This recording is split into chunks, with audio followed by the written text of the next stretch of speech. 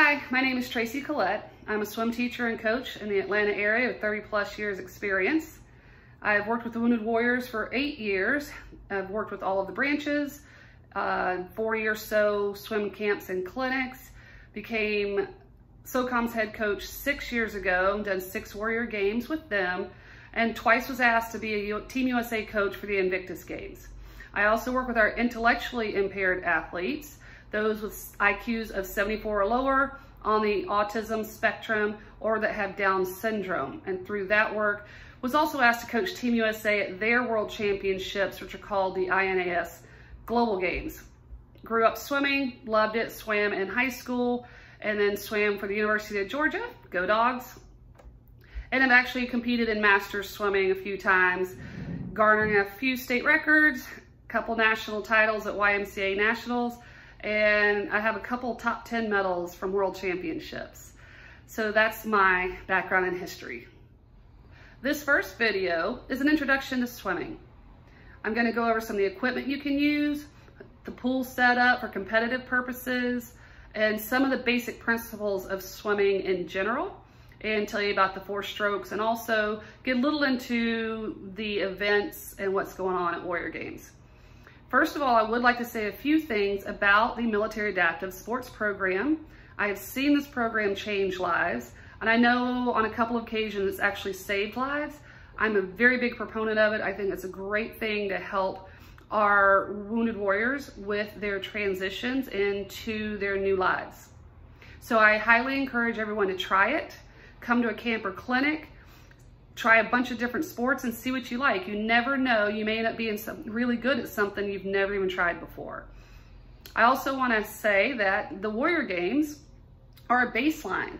This should be a stepping stone if you want to take some of the skills you've learned, some of the new sports you've tried, and go home and use those as maybe your outlet for some energy, or to help you with your physical health, or to be able to do a Zen moment if you're really concentrating on, say, shooting at a target. We wanted you to take this and use it for yourself. So if you are at a camp or clinic, you don't necessarily have to compete in a sport in order to go try it. For instance, if you are at one of my camps or clinics and you want to come out to the pool because you'd like to be able to exercise and you keep losing your breath, come out. I will help you learn how to do that. If you just want to learn how to do a flip turn, I can help you do that. If you do want to compete, I can help you do that too. We'll train you up and get you ready to go. Along those same lines too, don't be scared to try a sport. Even if you have balance issues and you're scared of riding on a bicycle, you can do a recumbent bicycle. And in swimming, you do not have to do flip turns. If you get dizzy or have vertigo, you don't have to jump off the starting blocks to start. These are adaptive sports, so we're not really concerned about what you can't do. We're here to try to help you figure out what you can do. The coaches are here to adapt the sports to you. So go ahead and try it and we'll figure it out. And sometimes we have to figure it out together, but that's the joy and the beauty of it. We're all learning when we do these things. So let's get started with the swimming. Swimming has 4 strokes. There's freestyle. Technically, most people are doing the Australian crawl, which is what you'll normally see people do because that's the fastest way to get down the pool. But freestyle means anything goes. You don't have to do the Australian crawl. You don't even have to stay on your front. You can do anything down the pool as long as you start at the starting end and finish at the finish end without jumping off the bottom or pulling on the lane lines or grabbing the person next to you and pulling them under. Don't do that. So freestyle, you can do anything. In fact, I have many swimmers that get tired in the 100-meter freestyle because it's so long. They will roll on their back and swim on their back for a second to catch their breath before finishing up. And that is totally legal. It's perfectly fine. The next stroke is backstroke.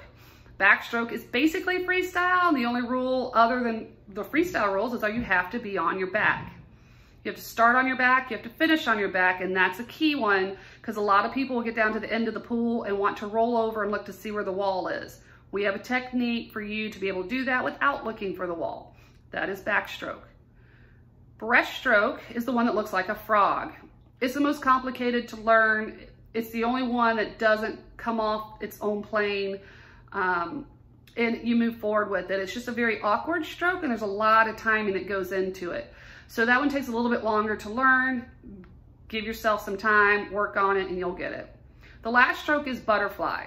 We don't swim butterfly at the Warrior Games, but it's always great to know how to do all 4 strokes just to break up some of the training. And every time you learn how to move in the water differently, it actually helps you move in the water better. And butterfly is the one that Michael Phelps is known for. Both arms come over the top of the water and you breathe to the front and you have that little dolphin kick action. So at the Warrior Games, we swim 50-meter freestyle, 100-meter freestyle, 50-meter backstroke, and 50-meter breaststroke. Now in competitive swimming, you can have 25-yard freestyle up to 1,500-meter freestyle. And the reason I switched from yards to meters is because in the USA, our short course season is 25 yards. Our long course seasons, like everybody else in the world, is 50 meters. Everybody else in the world's short course season is 25 meters.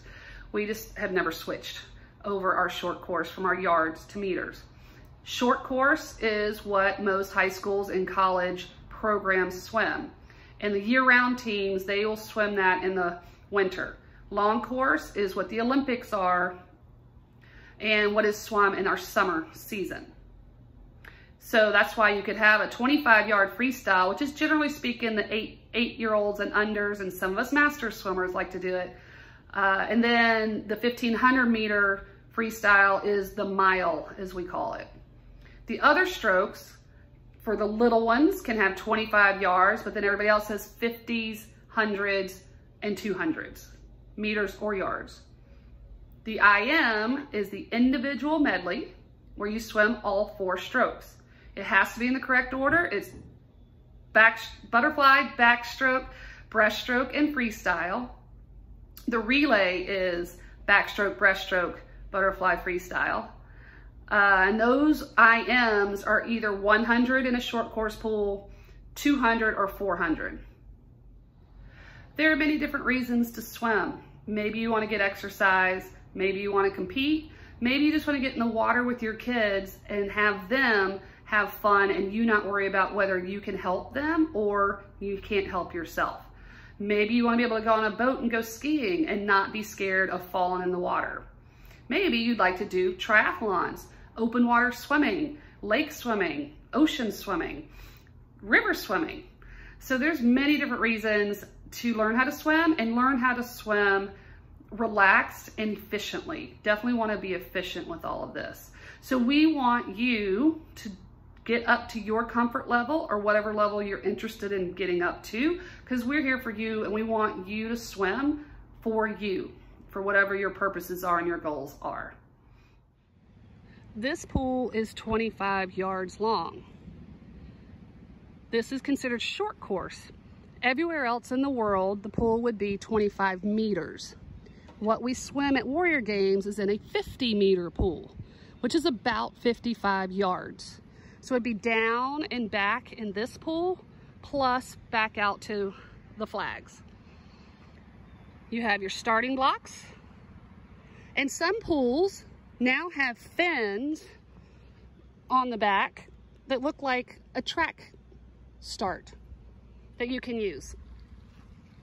This bar right here is what you hold on to for the backstroke start. You have your lane lines, which separate all the lanes. You are not allowed to pull on them. You have the line at the bottom of the pool that goes all the way down.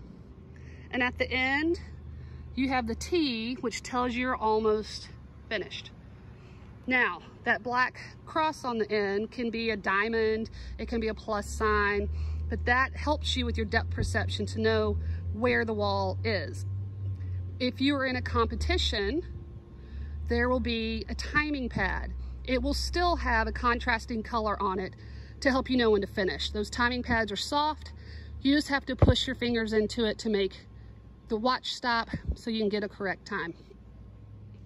Now these flags are for backstroke. They are called the backstroke flags. And in fact, if you watch the Olympics, they come down on any of the races that do not include backstroke. That would be freestyle, breaststroke, butterfly. They are up for backstroke and IM. The IM is an individual medley, which consists of you doing all 4 strokes. What you do is figure out how many arm strokes it takes to get from the flags to the wall, so you don't have to look for the wall and you won't crash into it. So let's go over some of the equipment that you're going to use while you're training. Most schools are going to have kickboards available for you to use. When you're using a kickboard, make sure you hold the edge of it at the top with your arms on the kickboard straight out. You don't want to be on it, you want to be long and lean. This makes you a little bit more wobbly, this gives you a little bit more stability, and this is how you want to swim. Long arms, long torso, long leg. If you want to buy yourself a pair of flippers, these are great training aids because they help you swim a little bit easier so you can go longer without getting out of breath or having to take breaks. There also allows you to use your legs less than you normally do so that you can concentrate on maybe your arms or your breathing. I forgot to tell you that these are floating rubber fins. These are the ones I think are better for training purposes rather than, say, scuba dive fins or other things like that. They also have shorter ones. I just prefer the longer fins. There's also pull buoys. Now, a pull buoy is what you use when you don't want to kick and you just want to concentrate on your pull. So you hold it between your legs. I have to cross my ankles in order to hold it in. Some people don't have to do that. And this way you can just use your arms and concentrate on your pulling and your breathing and not worry about the kick. These are hand paddles. They come in different shapes. You have to get the right size. Be careful if you have shoulder injuries already. This will put a lot of strain on your shoulder because you now have a lot more surface area that you're pushing on. So my size is small. A lot of elite athletes will get much bigger paddles because they're trying to train a little bit harder. For beginners, I prefer the smaller ones that just fit over your hand. And you use these to pull. It gives you surface area, it helps your pull, it helps your technique, and it helps increase your strength in your arms as a training tool. Of course, you want a swim cap, especially in racing. You don't have to use it in training, especially if you have short hair. But longer hair, even though I don't necessarily like wearing these in training, it keeps the hair out of my face. Just makes it easier. Goggles. These are actually, I don't know if you can see, but these are for outdoor training or competition. They're metallicized. Indoor goggles would be clear or maybe a light color. You can use these indoors. It just makes it a little bit harder sometimes to see if it's dark inside. You have your bathing suit. This was SOCOM's racing suit for last year. We got a cool little pattern going on. This is a racing suit because it has the knees on the female suit. Guys can wear jammers or briefs in practice. Girls can wear, you can wear this for practice. I would suggest getting a larger size for practice and a smaller size for competition. Or you can just wear your regular suit. If you're outside, they do have 2-piece training bikinis that won't fall off. And then you probably want to take a towel to dry off. And we got these nifty little things last year for Warrior Games. When you swim, there's a couple basic principles that apply to all of the strokes. First of all is your body position. You need to be floating. Basically, let the water hold you up. You don't need to swim upwards, you just need to swim forward. Sink to swim. Second, your alignment. Make sure your neck and your back and your legs are all straight in alignment. We don't want to be wonky all out to the side. Smaller, narrower ships are faster than big square barges. So you want to be long and lean in the water. You want to slice through the water. You don't want to plow through the water. You also need to relax. So many people get tense and they're trying to power through the water, and you're not going to do that. You need to finesse the water. For instance, if you have your hand outside of a car window, holding it against the air, you kind of tense a little bit, but you're not shoving the air, you just tense and hold. Same thing with the water. When you do your strokes, you tense and hold, and then you push the water back. That's what we do. We push the water back in order to go forward. However you want to move in the water, push the water the opposite way. Pretty simple concept. So relax, float. We gotta learn how to breathe properly. And that's in one of my other videos. We'll learn how to do the exhalations and inhalations. So that way you don't run out of breath. And then you just move forward. That's the basic principles in all 4 strokes. And we will be going over those in a later video, but I just want to kind of introduce you to the concepts today. So to wrap it up a little bit, swimming can be used for recreational purposes, exercise purposes, or competitive purposes, or just plain fun doing cannonballs. But in order to swim efficiently, you need to relax. You need to learn how to breathe properly, and you need to let the water hold you up, sink to swim, and then just move forward by pushing the water backwards. There's so many different strokes and so many different ways to use equipment. You can break up the monotony of any kind of workout. That makes it a little bit more interesting, and it makes you learn how to do different parts of the body at different times. So thanks for listening, and I hope you come out and learn how to swim.